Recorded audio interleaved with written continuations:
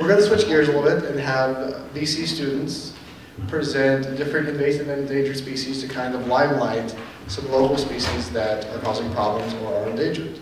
So our first one is Preston Mitchell. He's going to present the lionfish.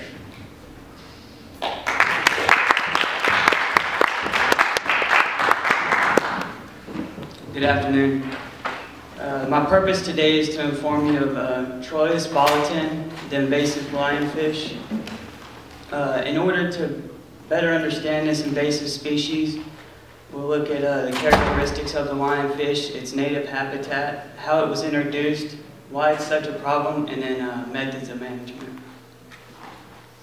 The lionfish is a highly venomous fish. It's very aggressive, and it has one of the fastest strikes in the marine environment. It has a lifespan of up to 15 years, and it's easily identified by its red color with white vertical stripes. It feeds on small fishes, shrimps, and crustaceans, and crabs. And it's important to note that not all the spines on this fish are venomous. Only the dorsal fins, the pelvic fins, and then the anal fins right here. Now that we've talked a little bit about the characteristics, I'd like to talk about the native habitat. The lionfish is native to the Indo-Pacific Oceans, but it does have a far range, anywhere from West Africa to Eastern Australia, and as far north as South Korea. Now that we've talked about the native habitat, I'd like to talk a little bit how they're introduced. Even though it's highly disputed, the exact origin, DNA evidence has confirmed that there are multiple origins, mainly being around Florida. Two theories exist. Some debate that they believe they were unwanted aquarium inhabitants, that they either got too big for their aquariums or too aggressive, so the owners intentionally released them into the salt water. Scientists believe that during Hurricane Andrew, some aquariums were broken and that the lionfish escaped to the sea. Interesting enough, there were eyewitness accounts. A man came forward during this hurricane after he went back to his house, and he had a male with 5 female lionfish, and they were gone. And then it so happened that his neighbor actually saw the lionfish swimming. So even though that is one confirmed origin, like I said again, researchers have confirmed that it's multiple. The only common factor being that these fish didn't swim over here by themselves, that it's irresponsibility on humans' parts of releasing them and not properly taking care of them. Now that we've talked about how they're introduced, I'd like to talk a little bit about why it's such a threat. The lionfish is a very hardy fish. It's very aggressive, not towards humans, but it has a stomach that can expand to 30 times its normal size. The lionfish, because it's alien to the native fish here, they don't recognize it as a threat, so it's able to expand its dorsal fins, and it kind of glides in within reach, and then it's got a real quite quick strike. It was timed at 3/100ths of a second. Even though it's venomous, and a lot of people think about the lionfish, the first thing they think is it's venomous, and that's just scary in general. But that's not really the scariest thing about this fish. Like a lot of the other people have talked about, your survival is all based on your reproductive rate and how well you're able to reproduce. And the scariest thing about this fish is its extremely high reproduction rate.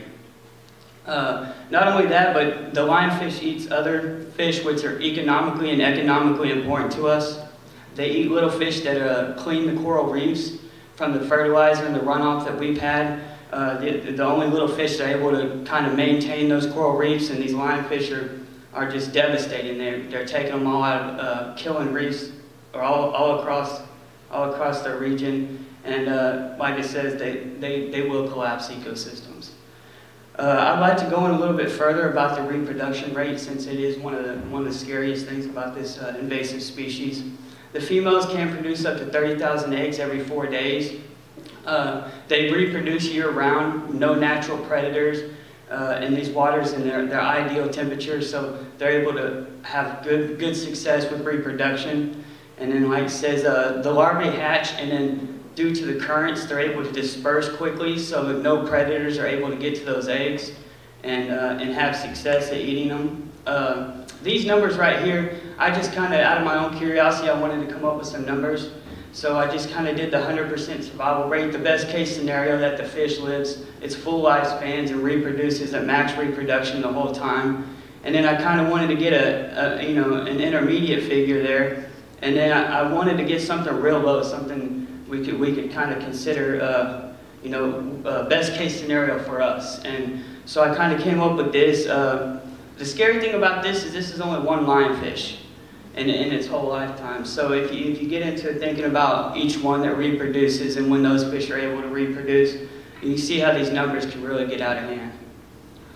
Now that we've talked about why the lionfish is such a threat, I'd like to talk about the current methods of management. We're actually fortunate enough to have organizations like Reef. Reef is the main contributor to trying to curb this lionfish invasion. They've started campaigns, they've started workshops. NOAA has also started Eat Lionfish campaigns, and they've come up with lionfish cookbooks, and they found that this meat is actually, it's really good meat when you consider all the fish that we eat and the markets that are out there. They found that lionfish are actually very good eating. It's just the danger is in handling them. If they can get people to comfortably handle them and then and take care of them and be responsible, then they want to try to create a market. Researchers in the Caribbean have started introducing wild reef sharks and taking the lionfish and introducing those as a food source, hoping that through doing that, they'll somehow create a natural predator for this lionfish and something to at least contain or try to control the outbreak. Of course, when divers go out, anytime they go out, if they see them, they often remove the lionfish immediately. In the Yucatan Peninsula, I was amazed to find out that while they've outlawed most spearfishing because of overfishing, they've actually lifted the ban for lionfish. And there's companies down there that have started packaging the lionfish and importing it and shipping it. And most of us know that if you create a market for it and you promote overfishing and don't regulate it, that this could maybe be your best solution for the problem. Now that we've talked about the current, now that I've hoped I left you with a better understanding of this invasive lionfish by talking about the characteristics, the native habitat, how it was introduced, why it's such a threat, and the methods of management. And with that, I'd like to give credit to the following sources, and a special thanks to Dr. Bell, Professor Hayek, Zeke Deerwam, Victoria College, and Phi Theta Kappa. And with that, I'd like to open it up for any questions.